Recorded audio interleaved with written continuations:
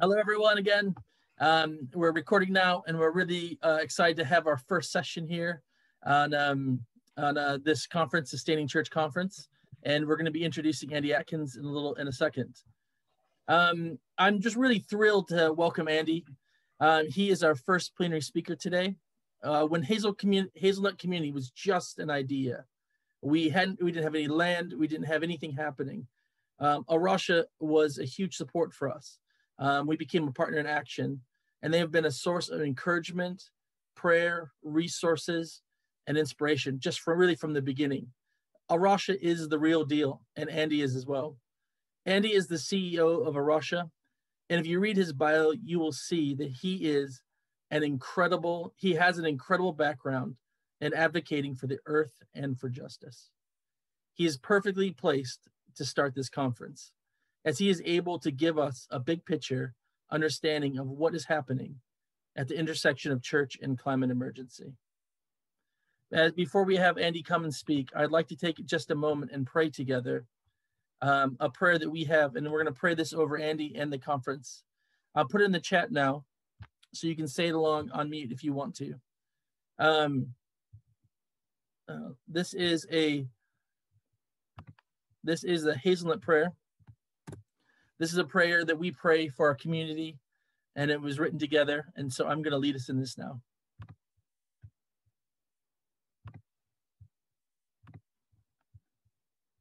As we come together. Loving Lord God, heartbeat of all creation, thank you for today, for this place and these people. Would you meet us in earth, in seed and soil, and in each other? Would you meet us in the beautiful ordinary? Meet us in hard work and play and a great cup of tea. Sing us to stillness and guide us to peace, close to all that is created. May your love take root in us, growing deep, so we know we and all creation belong, and that all shall be well, and all manner of things shall be well. Bless this day and all that is growing, all that is complete, and all that is yet to be finished, that all may be in you, and you may be in all. Amen. All right, I'm going to hand over to Andy now.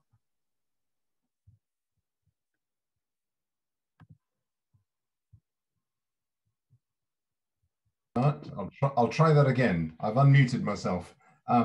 Good afternoon, or possibly good morning or good evening, depending on where you are in the world. I also feel very privileged to be here. It is great to be in partnership with Hazelnut, and we're very, very excited at A Rocha to see what you're doing out there, as it is from London in Bristol. So thanks for inviting me, and I look forward to being part of this, though I can't be at all of it. I very much look forward to hearing some of the discussions about them from other colleagues that will be participating in this. So let me start with a bold fact. Without land, there is no life for us as humans. We don't do terribly well underwater. We're not whales and porpoises. We cannot survive without land. According to the United Nations, land provides the principal basis for human livelihoods and well-being, including the supply of food, fresh water, and multiple other ecosystem services, as they call them, as well, of course, as a platform, a habitat, a home for nature. We can't do without land. Simple as that. Humans use land directly. 70% of the ice-free land on this planet is in some way used by humans. But land also plays a very, very important part, as we will know soon, if we don't already, in the climate system and, of course, for nature. Now, as Christians, we serve a creator God who loves his creation, human and nature. We're all part of it, not just animals, it's us too. And we are massively dependent on land. So it's absolutely appropriate as Christians, and anyone else who wants to join us, that we deepen our knowledge of land, and that we look at how we as Christians and churches could be caring for it better. It's absolutely appropriate we do so, but it's incredibly timely and urgent that we do so too. That's because, as we will, I suspect many on this call be aware, time is running out for the climate system. Time is running out for nature. Cut a long story short, you've got the world's leading scientists saying unless humanity cuts its greenhouse emissions by 40% in the next 10 years, we don't have an earthly chance of avoiding what you could call catastrophic climate change, runaway climate change, or whatever. Likewise, biodiversity in such steep decline, including this green and pleasant land. We are one of the poorest nature countries in Europe. That, okay, we have lost so much more even than other countries we think of as perhaps being worse off than us in Britain. Unless we react very, very quickly, in 10 years' time, the world will already be a very different place, not just for us, but for those younger ones than me, certainly, and many of us on this call coming through. And land is critical to dealing with those issues. So we've got an issue here for Christians. We've got an issue about climate and nature. We've got an issue for the future generations. We've got an issue of justice, and much of it comes back to land. So in the next 40 minutes, I want to frame the detailed practical and theological discussions I know we'll be having over the next couple of days with some big picture ideas and information, really. It's a lecture that could last, 40 days, actually, not 40 minutes. I don't think any of us could stand that. But it means that it will, I'm cherry picking the issues that I hope will be helpful for you over the next 2 days as things to come back to and as things to guide you as to where we go next, in particular on these issues. So I will cover the centrality of land in climate and nature loss and the potential solutions that land can also provide. Really important to think about the solutions, not just the problems. I want to look at the resources that Christians and churches can bring to addressing land issues, the role we can actually play as Christians and churches, and how that might lead to a more flourishing, a more vibrant, a more sustaining church, to take the title of the conference in its own right. Then I want to look at some general approaches to how we go forward on this from, I hope, the history books, but also my own now 30-year history of campaigning on these and other issues. And then I'll lastly end with a pointer towards something I think we can all do together in this very special year in the UK. For those who are not in the UK, I apologise. But if you don't already know, the UK is hosting the international climate negotiations this year, which gives those of us in the UK a particular opportunity, I would say also responsibility, to try to influence our own government on these issues. So that's what I'll look at. Climate and nature, and land, what the churches can do, how we can go forward generally, and what we can actually do this year. And I hope that will provide you, as I said, some handholds as you go through this very diverse and interesting program in the next 2 days. Before I dive into that, though, let me just say a little bit more about A Rocha for those of you who don't know. A Rocha UK is one of a family of Christian conservation organizations. We're now in 20 different countries. If you wonder where the funny name comes from, it's actually Portuguese. So it was set up by a bird crazy Anglican vicar who's still very much with us in Portugal. So the name means the rock in Portuguese, but we're now an international family. What we do in this country is provide programs for different parts of the churches to engage with the environment. Our mission is equipping Christians and churches to care for God's creation. Now, the best known of those programs, and some of you may be involved in this, is Eco Church. There are already almost 4,000 churches in this country have registered for the Eco Church program, which is a way of dealing with all the environmental issues we have, climate change, nature, and so on. And land is a key part of that. Our next speaker, Ruth Valerio, led the team at A Rocha that set up Eco Church. So she knows a huge amount about that. I don't think she's talking about that today, but you can ask her in the sidelines what that was like, because she very much led the setting up of that. The second program we run is for individuals and families, and it's really important that we do give people in their own homes, things they can do to feel they're making a difference, to make a practical difference. That's called Wild Christian. That's now a growing online network of Christians enjoying, nurturing, and defending nature together. You're welcome to join. It's free. You can find out how to do that on the website. Just sign up. The less well-known but rapidly expanding network, and this is really critical to this discussion today, is the Partner in Action Network. This is a network of which Hazelnut Farm is a relatively new member, and we're, as I said, delighted to have them on board. This is a network of Christian organizations who manage land, and we are working together to manage land better for nature and for climate and for the local community. We have now 21 members of that group, and we contribute to it as a Rocha, our own 2 small nature reserves. And between us, we have about 2,000 acres of land that we are trying to manage better for nature and climate. But we have realized as a Rocha that the land issue is so massive and so central to dealing with climate change and biodiversity loss in the next decade, that we have to give it a much bigger profile in the years to come. So very recently, with the trustees of my charity, we've agreed 3 big 10-year aims. And the first and primary one of those is about land. We want to see vast amounts of church-managed or church-influenced land being used for nature and for cutting carbon in this country as soon as possible. And we've set ourselves a goal that goes way beyond the 2,000 acres we're currently involved in with partners like Hazelnut Farm, to try to get 75,000 acres of UK church-managed land working for nature and climate within the next 5 years. We will absolutely not do that alone. We cannot do that alone.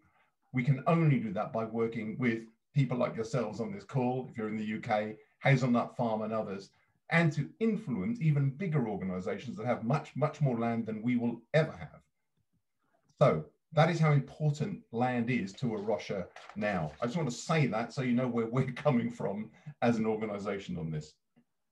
So let me drop down now to why land is so critical for climate and nature loss. And I'm sure many of you on this call will be aware of some of these facts or the broad picture, but it's important to restate them, I think, at the start of this conference. So we're really aware of what's going on out there in the real world of science and facts and how critical this is. So the recent UN report on land and climate said that agriculture, forestry, and other land use activities account for a colossal 27% of global greenhouse gas emissions. And if you add into that the indirect effects of food production and other things associated with land, it goes up to potentially 37% of global greenhouse gas emissions are as a result of changes in land, use of land, and things connected to land. So next to fossil fuel use, land and activities around land is the single biggest emitter of greenhouse gases in the world. So there is no way we are going to solve the climate crisis without doing something very, very different with our land and our food production. Let me drop down to the link with nature then. Many of you will be aware of the Living Planet Index. It's a report that the WWF, World Wildlife Fund, has been producing for a number of years now, but they do it in collaboration with some of the world's best databases on nature, top scientists with London Zoo and so on. The most recent report said that in the last 50 years, 2/3 of the abundance, the population, the numbers of wildlife in the world has disappeared. So since I was a teenager, stomping around my dad's rural parish in Worcestershire, in the Midlands of England, for those who are not from here, when I used to see vast flocks of linnets and yellowhammers and lapwings and so on, we can see with our own eyes, they're simply not there anymore. If you go bird watching like I do, they're just not there anymore in those numbers. So the evidence of our eyes is backed up by the data of the scientists that the world has lost 2/3 of its population of wild species in only 50 years. And at the rates we're going, which are not slowing down, you can see where that's going to lead us, can't you? So if that sounds a bit bleak, though, I want to give a little bit of hope, and this is really important. If land mismanagement is part of the problem, then improved land management should be part of the solution.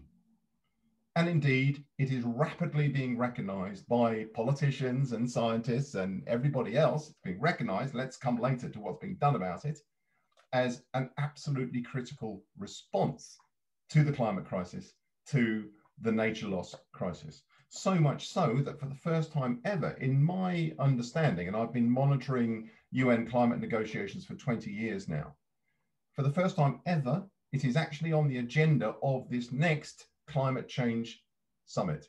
Nature is on the agenda of the climate change summit. Now, I may be wrong. I haven't massively researched this. I'm just coming from my own knowledge here, but I have never seen that before. Now, that is a fantastic opportunity to make progress on the issue, as well as containing some risks. But I just want to give you a sense of the emerging recognition that the way we do land is going to be critical for the solutions, actually, of climate and nature. So let me move on to what can Christians and churches do about this? Now, I think we as Christians and churches, I obviously believe this, otherwise I wouldn't be doing what I'm doing at A Rocha. I believe we have a massive role to play in this. But it's not just based on we're Christians, we ought to do something about it, or as a matter of integrity as a Christian, I want to act. Those things are real, they're true. We as Christians do have a biblical mandate to act on these things, and we should act, if you like, whatever the result, whether we make a big difference or not. It's right that we do the right thing. I firmly believe that. But my belief in what the church can do in this is not just about that. It's come from an assessment of the real resources and capacities of the church that lead me to believe that the church can be an absolute game changer on this issue. Now, forgive me if I just refer largely to the UK at the minute. Obviously, that's where I have the best data. But I think if you're coming in from other countries, particularly in the predominantly Christian world, I'm sure you could apply some of these things to your own country. So in addition to the double biblical mandate that we have as Christians to work on land because it affects nature and people, that double mandate being God cares, so we should care, but also we're told to love our neighbor, and our neighbor cannot survive without a healthy environment. That's our double mandate as Christians. In addition to that double mandate, there's a second thing, and that is the gift of nature to us from God. I've been campaigning for 30 years. One of the most frequent questions I get asked is, how do you sustain your energy, your optimism, your hope, when many of these issues are pretty tough and bleak and could be depressing? The answer is, I try to enjoy the gift of God's nature to me, to remind me of what a beautiful world he has created, even if we are doing terrible damage to it, to inspire me to keep going. I go for a walk in the local woods and my mood changes and I feel different and I thank God and I come back and throw myself into the fray. We've been given a huge gift that others haven't necessarily been given because they don't see the significance of it as a gift from God. Let us use that gift also as Christians to motivate and inspire us and others, and to turn us back to God when we need to be reminded of the creator of all. So those are two, if you like, more philosophical things, but the practical, very practical assets of the church are huge. In the UK, there are 50,000 self-defining worshipping communities, Christian worshipping communities, never mind other faiths, in every corner of the country, every village, neighborhood, city, suburb, you name it. We have huge coverage across the country that we could use to demonstrate good practice, to work with others in the community, and to change things on the ground. And while not all churches have their own buildings or even land, the vast majority do. So with those buildings and with that land, we can demonstrate good practice. We can cut our carbon emissions. We can manage them for nature. We can do what my wife's church, my wife's a curate in a church, has done recently, put up a bee house, put up bird boxes, survey the nature on the land, which instantly involved the local community going, what's going on here then? What are you doing? Tell us more about that. A fantastic opportunity to reach out to the locals because we've got land and buildings. Then on top of that, our denominations, not just local grassroots churches, but our mother denominations, if we're part of the formal church, have massive landholdings. Consider this. The figures vary, it depends on who you want to believe, but it looks as though the church commissioners alone, one bit of the Anglican Church, has 100,000 acres of land under its control in this country. By the time you add in churchyards, diocesan glebe land, and so on, you're probably up into several hundred thousands of land owned by the Anglican Church alone in this country. Now, yes, it's all in little pieces and it's owned by different parts of it, but you can see what's emerging here. Huge resources that could be put to the benefit of climate and nature and the local community if we managed our land better. And then there's financial assets. There's the financial assets of you and me, Christians, what we spend in our own home, whether we spend it on stuff that is actually wrecking the environment or whether we're more consciously spending it on stuff that is environmentally friendly. But then there's the assets of the churches themselves. The Church of England pension funds, I believe, runs into trillions. And the other denominations that have huge pension funds, which they can decide to invest in stuff that is damaging the environment, or they can decide to take out of stuff that is damaging the environment and invest in a green economy and land, which has to include land restoration. You get the idea. But I think the most powerful and probably underused asset we have at the moment is our voice. We are citizens in a democratic country with every right to speak out. Yet I would wager that Christians are among the quietest people when it comes to standing up for nature. There is no reason why that should be so. In fact, there's the very reason why that should be the opposite. But for all sorts of reasons we can debate, perhaps in question time, Christians have not been generally among the first to stand up and defend nature. I think it's time that changed very, very urgently. And if we speak up as a population of 2 to 3 million regular churchgoers, we would probably be one of the loudest voices on nature in this country. And think about the fact that many of the most biodiverse countries in the world, and I've had this drummed into me by Peter Harris, the founder of A Rocha, are in fact Christian countries. Brazil and so on, with huge assets on the environment that we all need kept in good state, are Christian countries.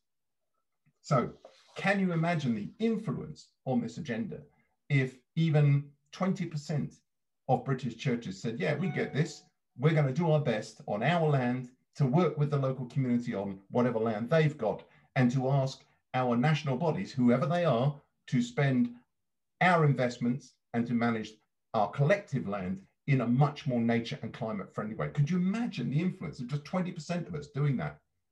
Well, I think we have to imagine that. I'm imagining that. Please join me in the dream. I would love to see that happen in the next 5 to 10 years. What a difference it would make.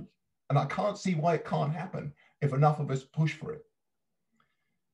But I want to turn to something else here, which is back to that subject of sustaining church. And I'm sure that's a deliberate play on words, John. It's about the church sustaining nature. But what about sustaining the church? I know a lot of church leaders really worried about this. Many of them are finance directors for dioceses. How is the church going to keep going? Actually, I think caring for God's creation is probably one of the central ways that the church will keep going. And why shouldn't it be?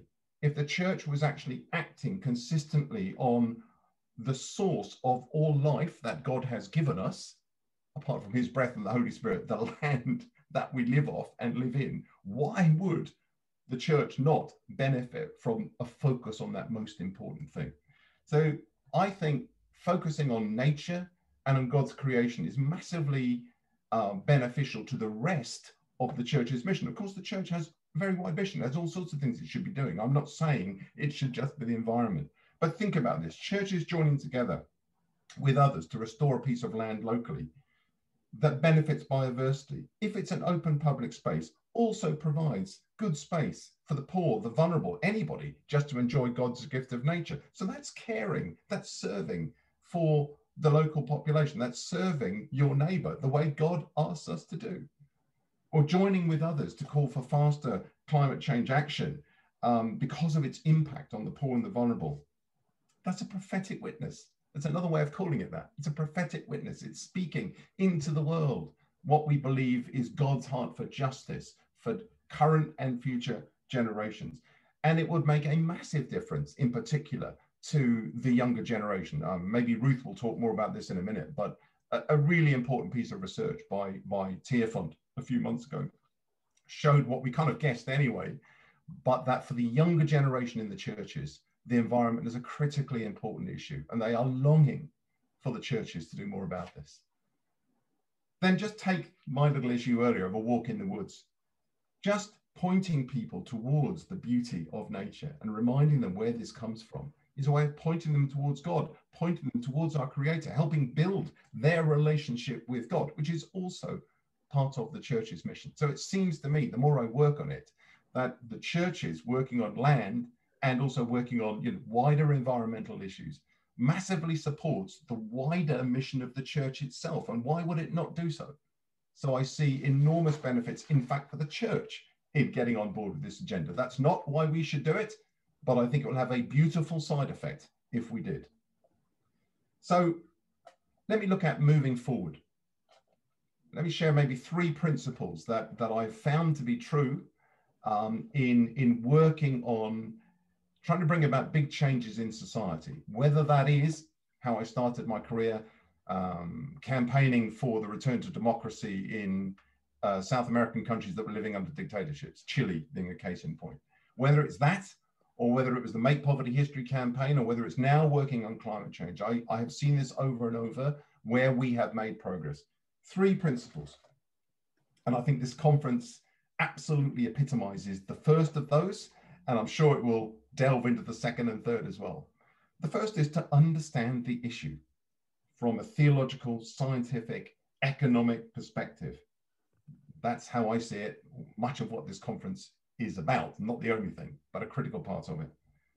But secondly, we must take practical action on it locally and in our homes, whatever the issue is, whether it is back in the day, refusing to buy produce from South Africa when it was under apartheid, or withdrawing our pensions from companies that are investing in it, whatever it is, that principle of taking action in your own life. And thirdly, and critically, we have to build on that knowledge and on that practical action by using our voice to urge those with more power and resources than we've got, whether they're local government, national government, business, whatever, to take action. So the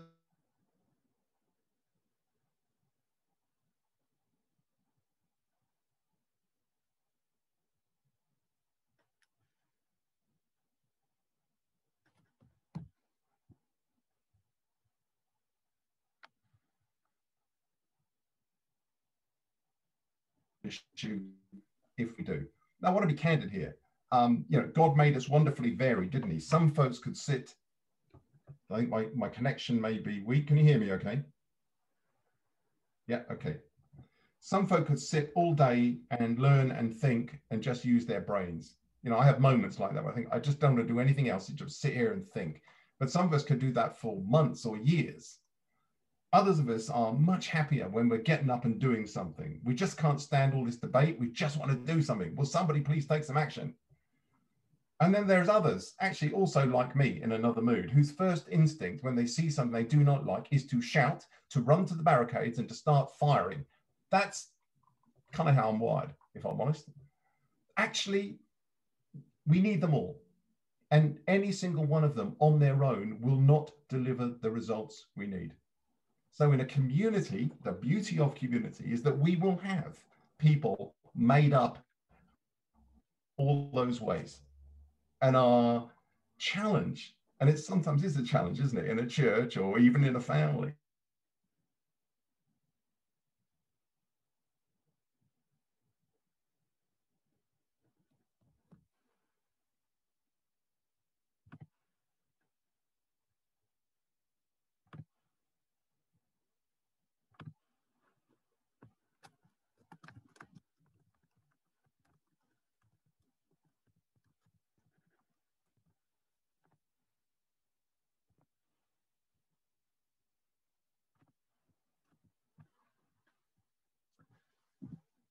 Well, looks like Andy's dropped off. I'm back. Oh, you're back. I don't know what happened there. I promise I didn't press a button. You're talking about family and it froze and then dropped you, but we're glad you're back. Thanks for that. I think, had I got as far as saying, let me talk about what's coming up this year. Oh, you lost me sometime before then. Okay, at the risk of repeating myself, go back a bit and say that in any family, you will have people who just want to sit and think all day. There'll be others who just want to take action. They're sick to death of all the talking.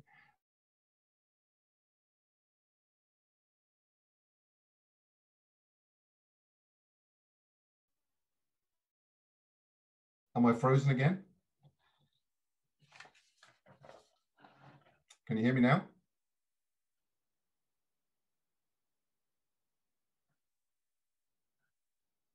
Okay. What I was saying or trying to say, internet permitting, is that, okay, if I turn off my camera, hopefully it'll make it better. I'll switch it back on in a minute to make sure you're all still there. Oh, I can see you. That's good. What I was saying is you need them all. We're all wired in different ways, but actually you need them all. None on their own is good enough to make an impact. I also find as I get older, and this is not a scientific survey, I also find as I get older that actually I get better at doing the ones that I was less good at previously. And I wonder if that's a model of, I hope it's a model of maturing, but I wonder also if it's an analogy for where the church should go, is to get better at doing all of them. But I think they are absolutely needed on this issue. So as we go through these next 2 days, I'd really invite you to also reflect on how are you wired? What's your natural instinct when faced with a problem? To think about it forever, but not act, to jump to action, or to immediately start shouting and complaining. All of them are useful, but I would encourage you to think about strengthening one of those other preferences, one of your weaker preferences, to start building something that you're less confident at, because in the end, we need them all, okay? And to link up with people who are very good at the things you're not so good at, to work together on how we approach this issue. Families are made diverse for that reason. We need it all, but we really do need it all to make progress on this issue. So let me end then by just talking about this year. I'm sure you're all aware it's an important issue, not just for Britain, but for the world, that we have the climate summit this year. The reason it's so important this year, it's already been put off 1 year by COVID, of course, so we're delayed, but it always was going to be a critical climate conference because it is the time to review progress on the Paris Agreement from now 6 years ago. And at that point, the scientists were saying we had very, very little time to cut carbon emissions and so on. Now the data is even clearer. There's all sorts of nuances here. But if we want even a 50-50 chance of keeping global temperature rise less than 2 degrees above the historic average, how it should be, we have less than 10 years to cut emissions very, very steeply. So the fact that it's in the UK is important to the UK, but actually it's really important to the whole world that the right decisions are taken. And critically, as I said, bringing it back to this conference on land, is that land is on the agenda in a way that has never been before, under the rubric of nature-based solutions to climate change. In fact, we, A Rocha, have a seminar on that subject tomorrow because it's really critical. But it's one of the British government's 5 priorities for the outcomes of COP is progress on nature-based solutions to climate change. And at the heart of that is land and how land is used, okay? Now, to embody the 3 principles I was talking about, a number of us have got together this year to launch something that many of you will probably already be involved in called the Climate Sunday Initiative. And it is a way by which churches in this country can join together to do the 3 principles that I've articulated. What we're asking them to do is to hold a Climate Sunday service, to hold a service any day they want, preferably a Sunday, but even any day in the run up to COP, in order to look at the theology and the science around climate change together, to understand the issue together better as a local congregation. And then secondly, at that service, to make a commitment to what they will do, what action they will do as a church in the years to come. Not just to say something one-off, but to commit to doing ongoing action. And that could look like, for example, if you're already part of the Eco Church scheme, making the commitment to go from bronze to silver over the next year, which will involve looking after your land better, as well as your church building and so on. But whatever it is, make a commitment and register it. And the third thing we're asking churches to do is, in fact, to use their voice, to speak up. And the suggestion is that they sign something called the Tears Now Declaration, which is calling upon the government to get its own house in order in the UK, get us back on course with our own climate targets before it hosts the international conference. Now, there are already 1,700 churches have registered to do or have already done a service, from cathedrals through to churches that have 3 people and no building, if you like. It doesn't exclude anybody, okay?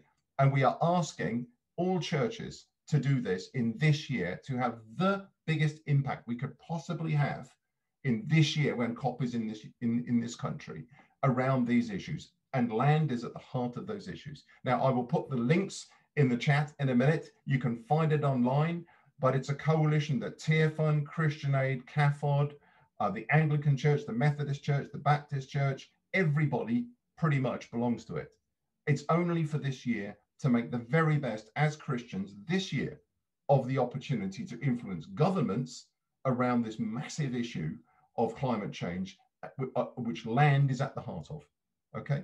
So I'll leave you with that very practical opportunity for us to all get together and do something. But I want to show you too that it's a manifestation of those principles of understand, act, but raise your voice. And the importance of that is that if we raise our voice without acting, it lacks credibility. But if we act but don't raise our voice, we're throwing away a massive opportunity, because that action stays local and no one else sees it. And it certainly isn't seen by the government, so they don't get the impression of all these people who want something to happen.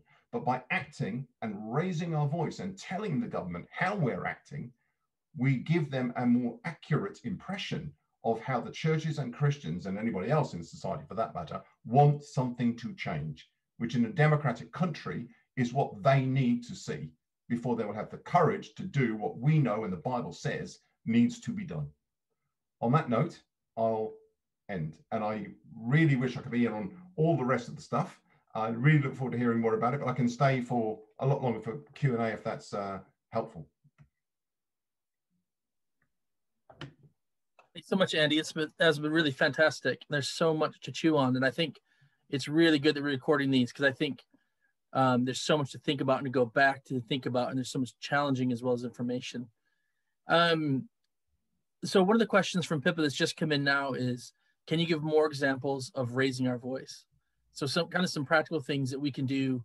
Yeah. And I think one of the things we want to think about too is, even if you're just starting out, so if you're not 30 years into advocating for this, but if you're just just getting hot for this, how do you start? How do you raise your voice?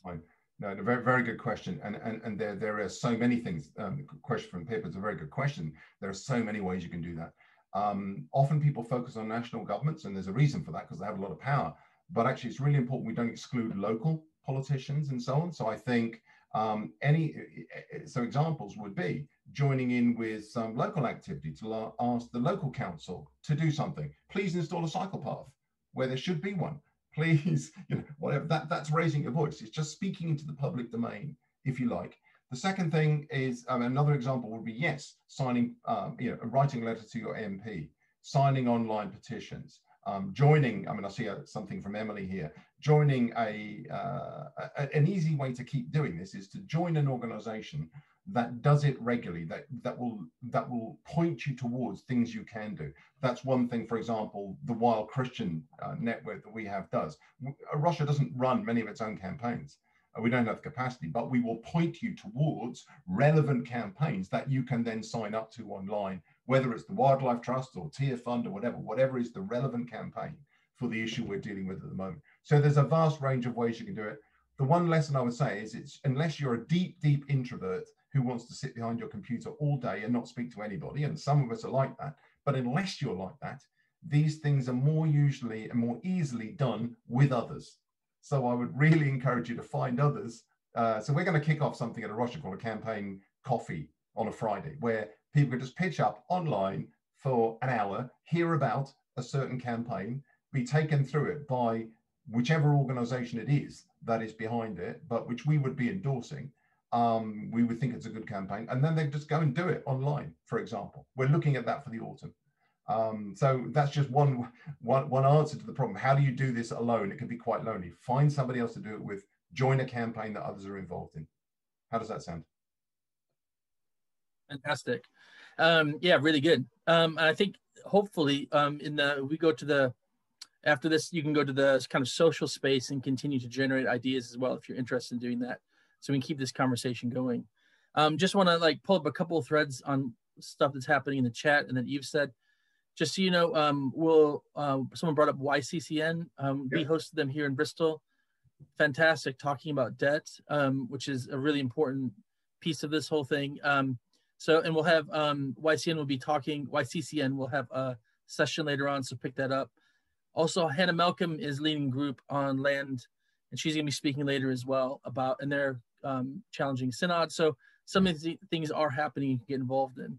Yeah. Would you speak a little bit about the issue of debt in this whole thing from a kind of a larger perspective?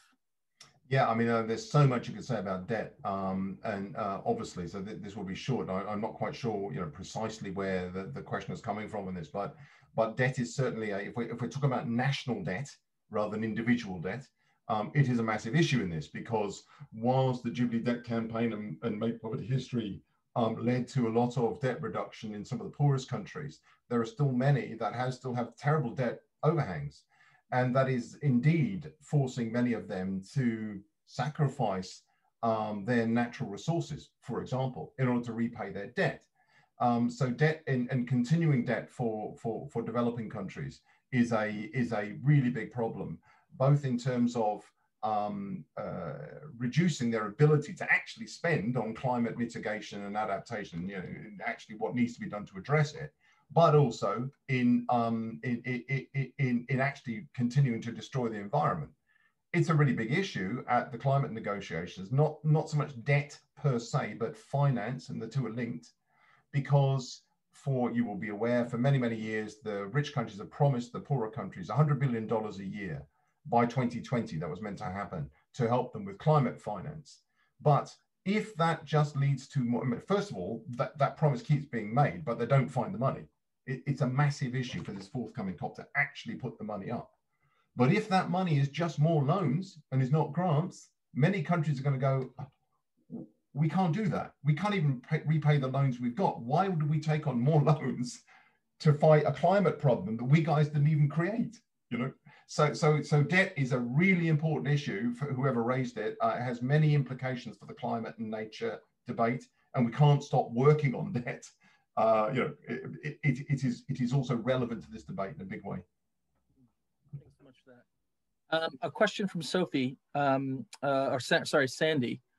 Is there a place for non-violent direct action in a Christian prophetic justice tradition? Yes. Yes. Thank you for that. Do you want to say any more about that? I agree. I think it's, yeah, absolutely. Yeah, I mean, there are. Well, let me look at it this way. I remember a story about a guy who walked into a church and was really naffed off at the way it was being used, and he chucked over the tables of the people who were there, and he made all the authorities very, very annoyed. And he was called Jesus. So that's kind of all I need. Now, I don't mean by that we have a license to go out and cause trouble wherever we feel like it. I think you have to be thoughtful about this. It needs to be justified and so on. But if anybody says to me Christians shouldn't employ non-violent direct action ever, I'm just going to say, so what do you make of Jesus overturning the tables in the temple? Absolutely. I mean, someone say that was a bit violent, actually. I mean, he didn't hurt anybody, but he didn't just sit there and go, this is not a good idea. Yeah, and there's there's lots of writing out there as well. Luther's written. I'm not the expert, so there'll be. I hope you have better experts on this subject over the next 2 days. But that's my rather simplistic answer. Yeah, and it's been a topic that's been important for a very long time in the church, and there's a lot written on that. So it might be the type of thing for a future conversation. I think that's really important as well, especially around XR and the work that they're doing. So really important. So I'm going to read a question now from Charles, who's from Charles Croydon from Ipswich. And he said, I have a question for Andy from the book, The Conversation Revolution by Brom. I'm just going to say Brom. And Robert Fletcher. In the section, Elements of a Vision, from the privatized expert little phone, big words, technocracy, whatever, to common democratic engagement. Here's the quote. Anyway, here's the quote. Convivial conversation grounded in radical ecological democracy would require that the value of natural resources be determined locally rather than in abstract global markets. In what way should local people establish this value? Wow. So I mean, I haven't read the book. I don't know what the context of that quote is, etc. So I think I'm better off not getting too hung up on that quote. But if you're asking me, do I believe local people should be involved in determining what happens to their local environment, which is how I think I'll interpret that question. I absolutely do, for all sorts of very sensible reasons. You know, they're the ones who are most affected by it. So it's a question of natural justice, really. Secondly, they're the ones who probably understand it best, particularly, particularly in rural areas and in developing countries where people are still much more closely attached to the land. And then if you go into indigenous people, and I've spent a lot of my time working with indigenous groups in South America. I mean, you know, you only have to look at some of the people groups in the Amazon or Papua New Guinea, for that matter, who've lived there for millennia, and there's virtually no trace of what they've done to the environment. So how have they done that? They clearly know how to live without wrecking the planet. We're crazy not to listen to them. Absolutely. And that's even more challenging, as you see in the news of, you know, kind of the burning of the Amazon. And it's really shocking. I think we're going to speak more, I know, about grief and about hearing some of those things and these topics and having them hit you emotionally as well. I suppose, Andy, you've been working on this for 30 years. You've seen the ins and outs of it. I guess I've got a two-part question for you. This is for me. Do you feel like there's a rising tide of people raising their voices and engaging with this? And also, do you see a rise in climate grief and fear? Yeah. I mean, yes to both. And I was thinking about this the other day as I was looking at some of the latest reports on the science. And basically, I think something that I feared would happen and said I feared would happen about 15 years ago has happened. And that is that if we did not get our act on and act, we would go from a situation where large parts of the population are in denial that is even happening, almost overnight, to despair that it's all too late. So we did nothing, and now we're terrified because we've done nothing. And that's a terrible situation to be in. And this is where I think the church has a really important role, because I think now when you look out there, there is now, in contrast to 15 years ago, there is much, much more public awareness that this is happening. And there is almost immediately a sense of it's all too late. One level, it's so sad and tragic. However, I think that the answer to that is action, is well-guided action together, which not only has the biggest chance of making a change, but it's in that acting together that people can also find reasons for hope, understanding, a different view of the world, and so on, that can give them a genuine hope and not just a good feeling. You see what I mean? I've been doing this for a long time, but there's not a meeting that goes by that I didn't learn something I didn't know before. And I thought, oh, that's interesting. I wonder if we could employ that in the next campaign or whatever, So there's nothing like working together collaboratively to start to give you a bit more hope in these things for practical reasons.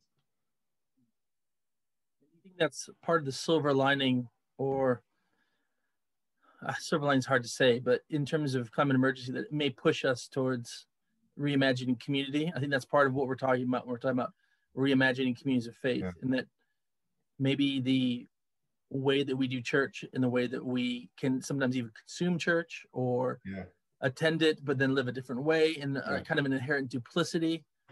Is it really going to cut the mustard in an age of climate emergency? Yeah, and I think as I kind of, I can't remember which point I cut out, but as I was trying to say at one point, I think there are so many benefits here for the wider mission of the church, which is absolutely not why the church should do it. It should do it because it's the right thing to do. But I've seen it with my own eyes. This is not just theory. You know, in just about every church I go to preach with, I'm told a story of how the church did this, and some local came along and saw it and said, "Oh, what's going on there?" I mean, I've seen it with my own local church, my wife's church, but it happens all the time. It's obvious that the church acting on this, where it is acting on this, is drawing other people to us, and it's also drawing us to them and building bridges in the community that perhaps weren't there before. And if we and climate change is going to need resilient communities. I mean, if I can just be a little bit controversial for a while, I remember back to that period after the Brexit vote, we went 4 years without actually leaving the EU because the country was so massively divided, and actually absolutely nothing had happened. We'd done nothing. I'm not saying we should or we shouldn't. I'm saying one issue divided us so much. Man, if we think Brexit did that to the UK, what do you think climate change is going to do? We have absolutely got to build bridges in the community, build trust across ethnic groups, across income brackets, across whatever, to be able to come up with, as the other questioner was asking, actually locally viable solutions, making resilient communities that are physically resilient, but also emotionally, that don't descend into conflict and chaos when the next flood comes, frankly. And so I think there's a huge, the church has a huge role to play in building resilient communities as part of its normal mission. And that will benefit, and that will see the church itself have a new vision and motivation and focus for really serving the community in a time of climate crisis and nature breakdown, basically. I totally agree with you. And I think just from a Hazelnut perspective, one of the things that we're passionate about is that it comes from grassroots and local communities and people. So much of what I've noticed is so much of kind of the change that we see is coming from a synod level, from the Church of England, or from a diocese. And it's kind of top down. So we're going to have experts meet in a room, and that's all really good. There's no question whether that's good or not. It is good. Yeah. But also having from the other end, local communities living differently, making choices. I think there's a powerful place for us to meet in the middle there. And I think we need to see more kind of coming up from the bottom as well and being encouraged to. I know, I totally agree with that. And I think one of the things, you know, we need a fast transition to a green economy, but it's got to be fair. It's no point in being fast and making injustices even worse.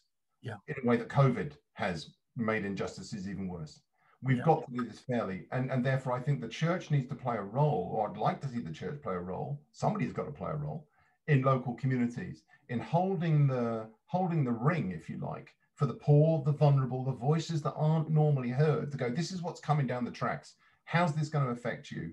Let them speak. Let us hear what it's going to mean to them, and work with them to head that off. Because otherwise it'll be the same old thing. It'll be those with loud voices, the gobby ones, the ones with money that do what they want to do, whether or not actually it's fair to everybody else. Like go to space, for instance. I mean, I better not say what I think of that. You know? Yeah, fair enough.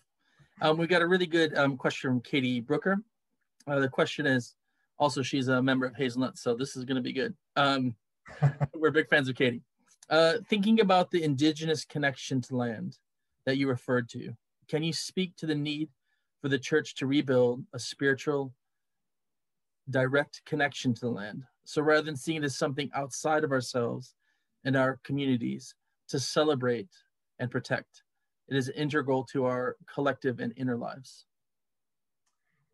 Yeah, so I'll be candid, this is not an area I feel any kind of expert in. So I'm coming at this more as a normal human being who's been a Christian quite a while, and is looking at the fact that I may die sometime in the next 20 years, probably, you know.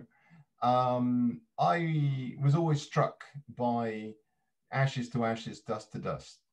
It's in a David Bowie song, but I think it originally came from the Bible, actually. And I recently visited actually the tree where my father-in-law's ashes are scattered. And I thought, what a beautiful thing. There, somewhere, there is Jeff, or the remains of him. He was a very good father-in-law to me. And he's now some part of a big old oak tree, somehow. And that made me really happy.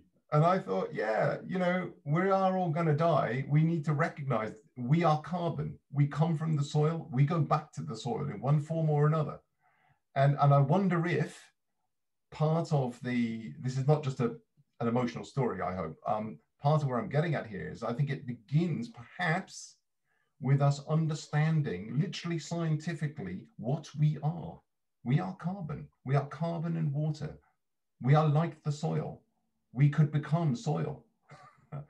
And I just wonder, it's a notion. It's not a, you know, this is not a theological treatise. It's just a notion that one way to get us back to understanding the importance of soil is to understand what we ourselves are.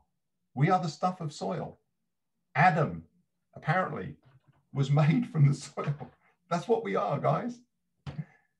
Sometimes in beautiful formation, you know, sometimes in stunted formation, sometimes in all sorts of formation, but actually soil.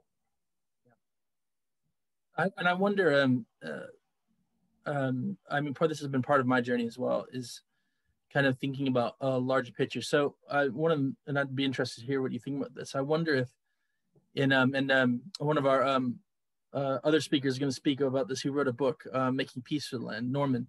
He's going to be speaking tomorrow. He's going to be our final speaker. And he says we've kind of lost the image of earth in our theology, in our liturgy. We kind of edited that out. And I'm wondering if we've almost kind of created a church that is so wholesale Gnostic that we literally just see ourselves only as spiritual beings. And so even, for instance, what you're referring to, death is only a spiritual experience and there's no physicality to it. Yeah. What do you think about that? Do you think there's a possibility that we have lost the image of earth, therefore we've almost lost a whole piece of what we're created to encounter as Christians and as human beings? Yeah, I do. I mean, I hope I'm understanding you correctly. I certainly think that I think somebody else was saying in the questions there, you know, there's a danger we see ourselves as something completely separate.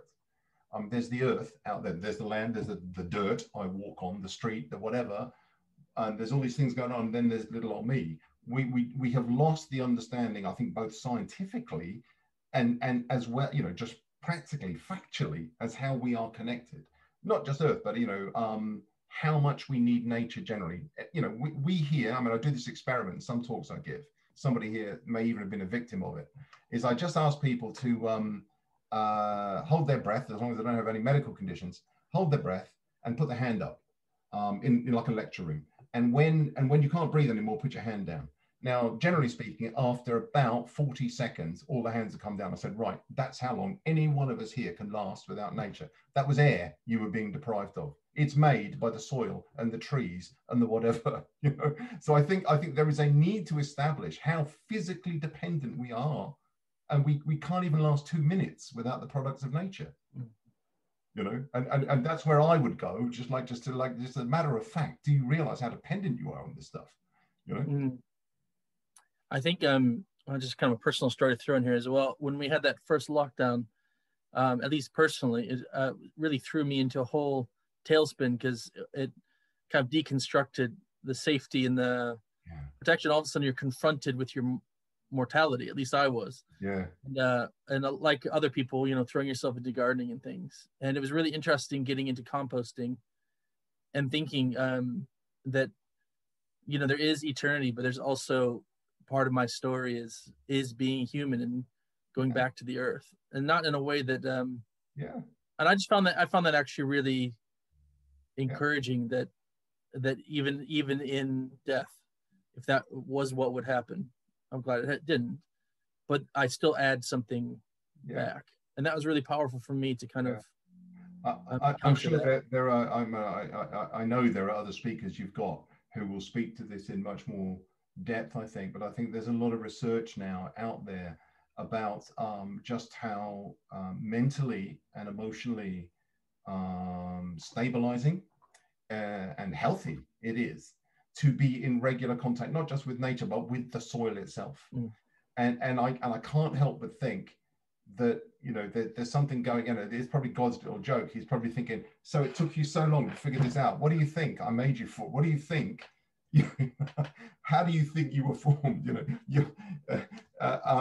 because the evidence now is huge about the need of all of us, and the benefits of all of us, of just being in nature in some form. For some, that will be regular gardening. For others, it'll be going bird watching, or just listening to, you know, ducks in a pond. It doesn't matter. You know, it's a connection with something other than us that is also alive, that is alive but material, like us, and will die like us, and will go back to actually pretty much the same thing. And I think that, you know, but people seem to be getting something from that knowledge now, rather than thinking that's outrageous, we're some sort of animal, we thought we were above that.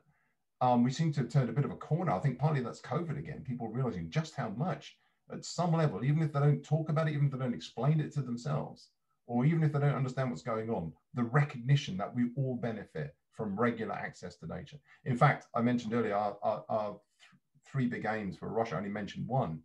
The second one is actually churches for nature.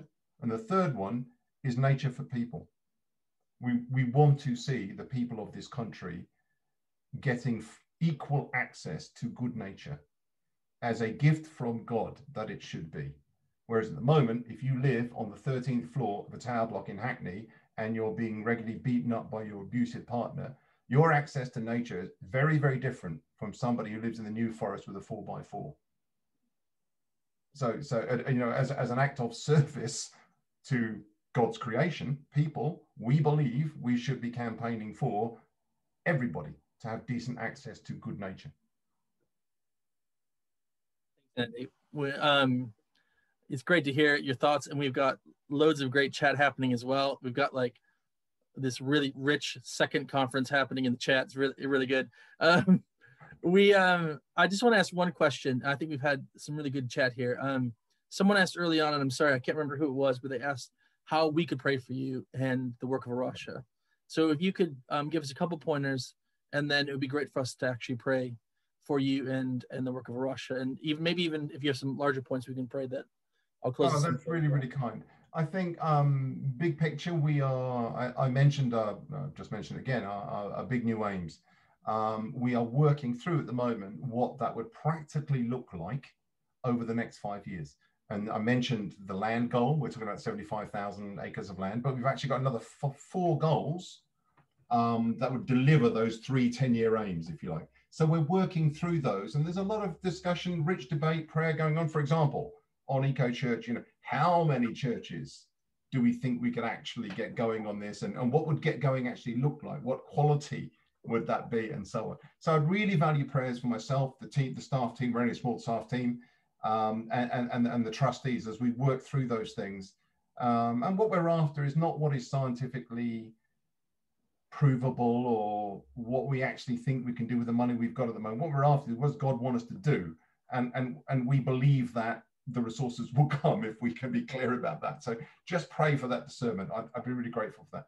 The other thing is actually quite recent, and I won't say too much, but the one of the key staff members of Climate Sunday, I chair the coalition, but there's a small staff, had a very serious car accident just a week or two ago.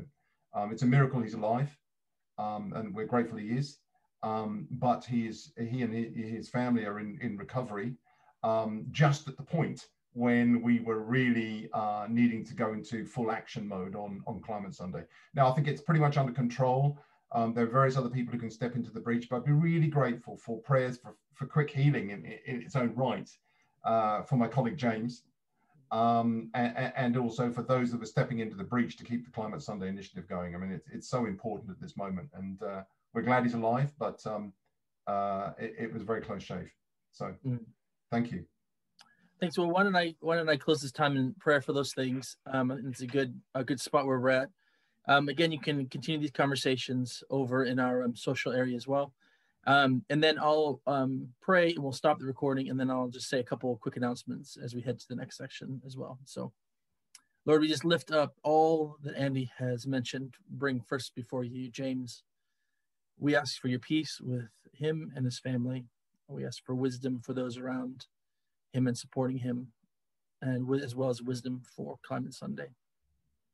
Lord, that you would just be present. You are present, that you would continue to encourage and bring your peace and your healing. Lord, we also thank you for A Rocha and the work that they're doing, and just for the length of time they've, with others, been stepping out and advocating for creation. And Lord, we just ask that we'd have more and more voices and resources being added to that.